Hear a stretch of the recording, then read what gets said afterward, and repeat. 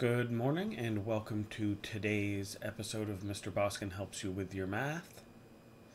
Today we are doing Illustrative Math Grade 8 Unit 7 Lesson 12. Applications of Arithmetic with Powers of 10. For our warm-up problem today, this is a what information do you need? What information would you need to answer these questions? How many meter sticks does it take to equal the mass of the moon? If all those meter sticks were lined up end to end, would they reach the moon? So this gives you a little chance to think. What would you need to know to answer these? Well, how many meter sticks does it take to equal the mass of the moon? What do you have to know?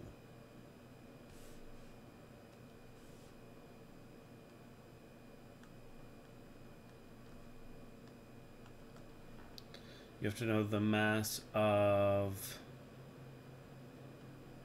a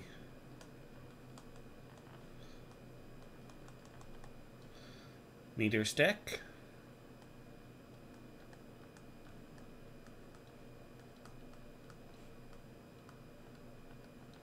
Mass of the moon. If all of these meter sticks were lined up end to end, would they reach the moon? Well, what do you need to know to answer that? You need to know the distance to the moon and the length of a meter stick.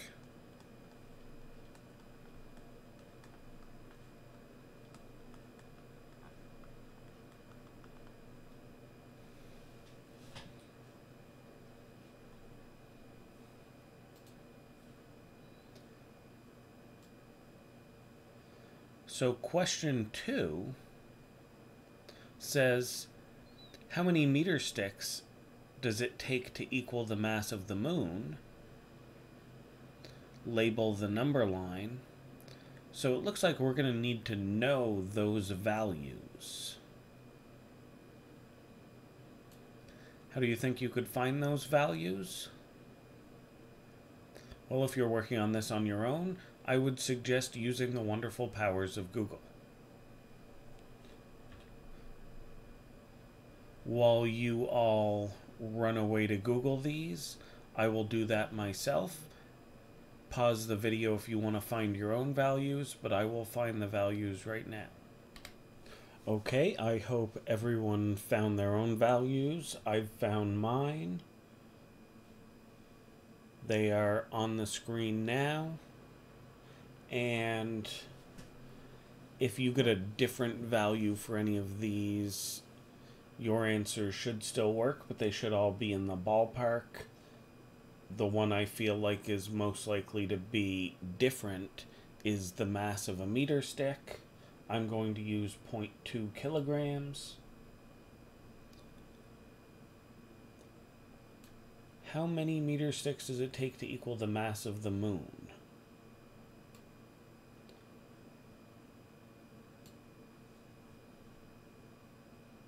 How do we answer that? Well, we take the mass of the moon and divide it into pieces the mass of a meter stick. This is a division question.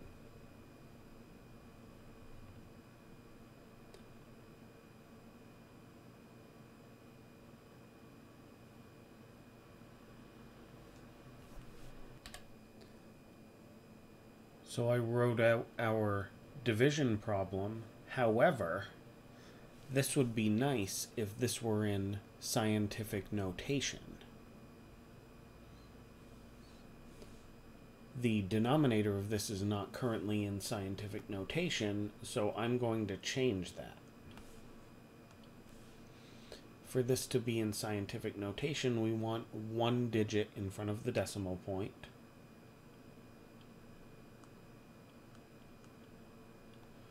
And how many spots did we move that decimal? 1.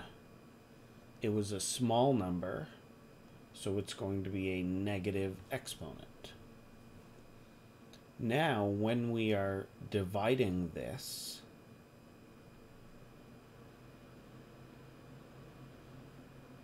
we can think about dividing just the pieces by themselves. 7 halves times 10 to the power of 22 over 10 to the power of negative 1. 7 over 2. What's 7 divided by 2? 3.5. What is 10 to the power of 22 divided by 10 to the power of negative 1? Well, when we are dividing like bases, we subtract the exponents. 22 subtract negative 1, subtracting a negative is adding a positive.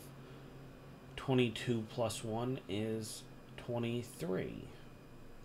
Now make sure we include our unit.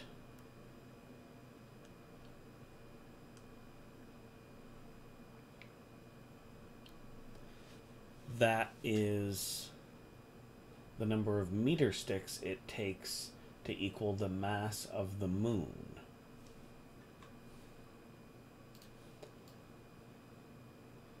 Our next piece of this asks us to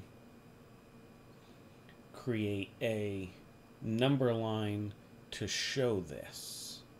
So we have to think about how we would like to show this on a number line and what our values are likely to be. Because we want this to have each of these 10 spots, we know our value was 3.5 times 10 to the power of 23. So we want 3.5 times 10 to the power of 23 to show up on this number line. 1, 2, 3.5. 3.5 times 10 to the 23.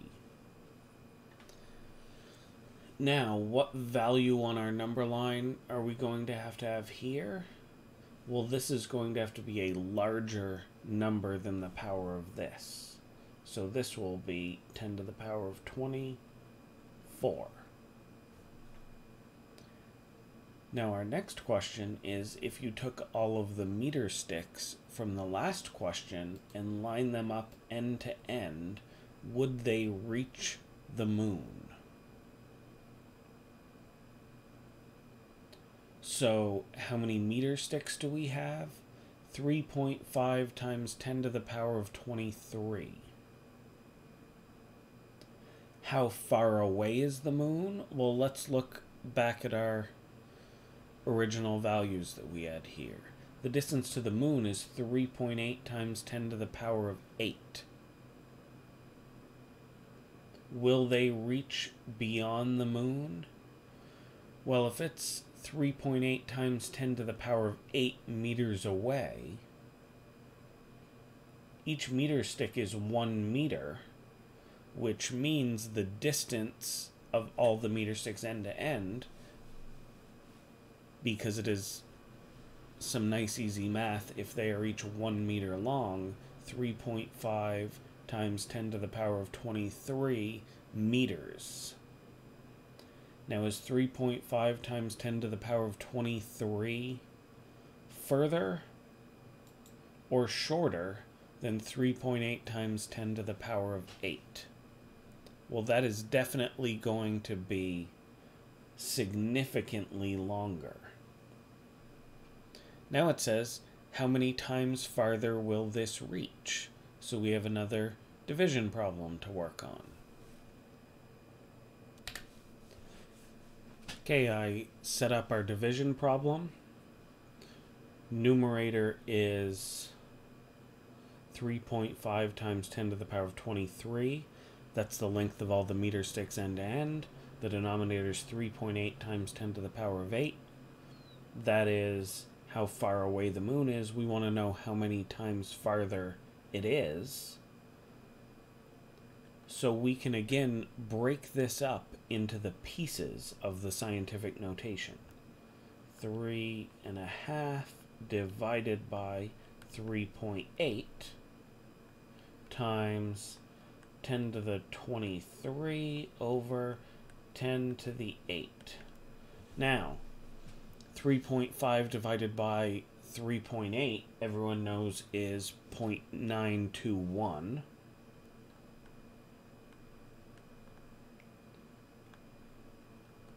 Times 10 to the power of 23 divided by 10 to the power of 8. When we are dividing like bases, we subtract the exponents. 23 subtract 8 is 15. So that's how many times farther it is. Now, what does that number look like? Does that look like it's a lot farther, a little bit farther? Well, it is 0.921 times 10 to the power of 15. We get to move that decimal point 15 spots. So the length of all the meter sticks that weigh as much as the moon lined up end to end is hugely longer than the distance from the Earth to the moon. Now, this number is not actually in correct scientific notation. We always want to have one digit in front of the decimal point, so let's do that now. We want 9.21 times 10 to the power of... Well, what did we just do? We took a small number and made it bigger, which means we reduced the power of 10. So instead of 15, it will be 14. So that is how many times longer.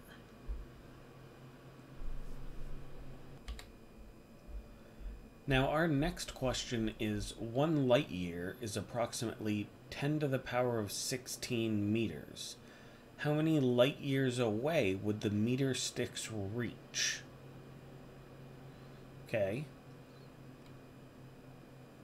So we have to go back to comparing the distance of those meter sticks, the distance the meter sticks go is 3.5 times 10 to the power of 23.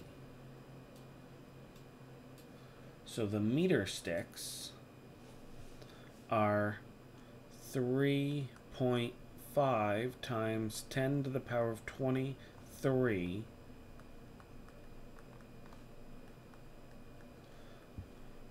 meters long.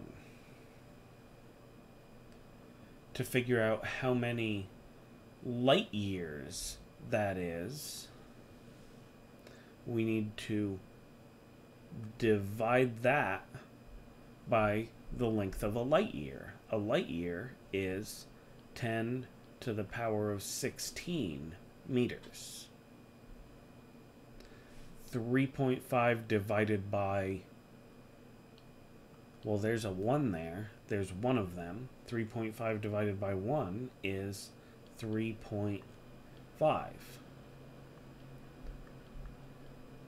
Now, again, dividing exponents, we just have to subtract the exponents. 23 subtract 16 is...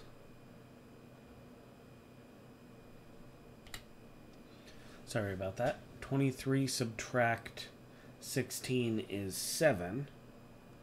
So it is 3.5 times 10 to the power of 7 light years. So, if we were to put that on our number line, 1, 2, 3.5 if this is going to be 3.5 times 10 to the power of 7, not a great looking 7, what is the longest point of our number line going to have to be? Well, that is going to have to be 10 to the power of 8, because that's a bigger number. So let's think real quickly about just how many light years away that is. Now we're finally down with a small enough exponent that we can write out the number and see what it looks like. That means moving the decimal point 7 spots. 3. This is moving it 1 spot. 2, 3, 4, 5, 6, 7 spots. That is 35 million light years. Meaning, traveling at the speed of light, it would take 35 million years to go the distance that a stack of meter sticks the weight of the moon would be. This shows the power of scientific notation and just how large numbers can get. Okay, our next question is labeled as being optional. I would like everyone to try this one. It will require a little bit of doing your own research, but it is an excellent challenge problem. In 2016, the Burj Khalifa was the tallest building in the world. It was very expensive to build. Consider the question, which is taller, the Burj Khalifa or a stack of the money it cost to build it? What information would you need to be able to solve this problem? Well, you need to know the height of the building.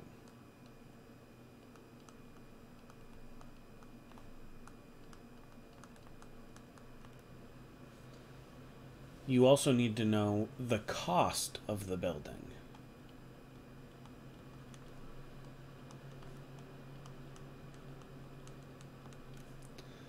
Now, the real challenge of this is, even if you know how much it cost, how tall is the stack of money going to be? What is that going to depend on? Well, is it a stack of $1 bills? Is it a stack of $100 bills? Is it a stack of pennies? This could be a really good problem to figure out multiple ways. Once you know the cost of the building, you could figure out the height of a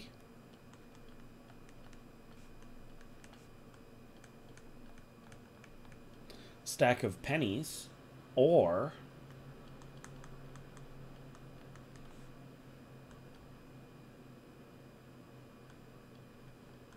stack of $1 bills.